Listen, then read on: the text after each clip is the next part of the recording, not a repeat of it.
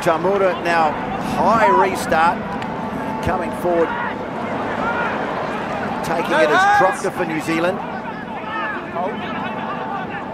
Now it's finished. Tahuri Orangi fires it back. Jordie Barrett, kick is charged. Here's a chance for Japan, and it's a try to Samuela Anise. Carly's making his way across to his AR because he may want to look at some interference on Jordie Barrett, but I think Jordie Barrett was already falling when his kick got charged down. Yeah, I can't disagree with that. This is a moment, what a moment for Japan. He was really deep off the Tauriarangi pass, Jordie Barrett. The work ethic was brilliant. The minute that the charge down happened, look how deep he is.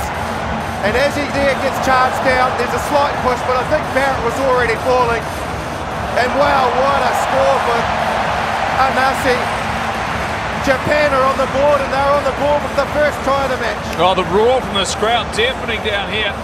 And there's no doubt the All Blacks are asking the question, but there is no second look at this. The try has been awarded. They were comfortable with the contact that was made, and they are celebrating. And we talk about settling into a game for Japan.